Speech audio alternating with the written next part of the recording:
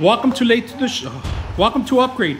I'm your host, Frank the Tank, and today we're going to do this pass-through Klein for Cat 5, Cat 6.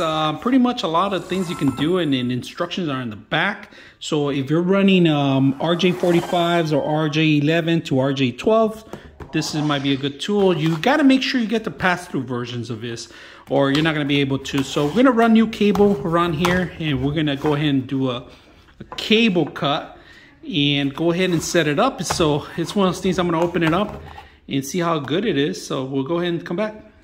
All right, so the tool is very simple. If you guys can see it right in front of it, you're not going to need anything else because everything's on this tool. If you can see it fine print, how everything is there, RJ45 and everything. So we're going to do the top one, the bottom one here, the RJ45, of course, Cat 5. We're going to run it. So basically you put the top in here and you pass through the cables following these instructions. Very simple.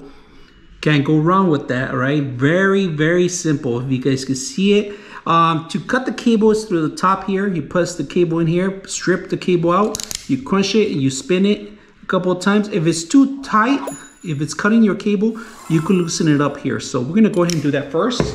Cable, if you guys can see the cable, we're going to run a cable, we're going to strip it. We're going to strip as much as we can because it's okay. We're going to run it through. So it's not even grabbing on. So we're going to lower it down, lower this down a little bit. You can see, lower it down just a little bit.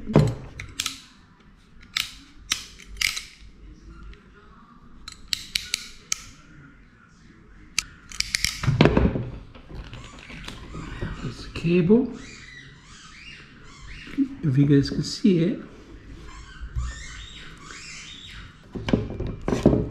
All right, we're not gonna strip it down no more. We're gonna line it up.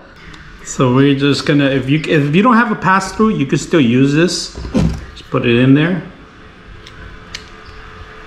and then crush it, and that's it. And there's your cable. We got it.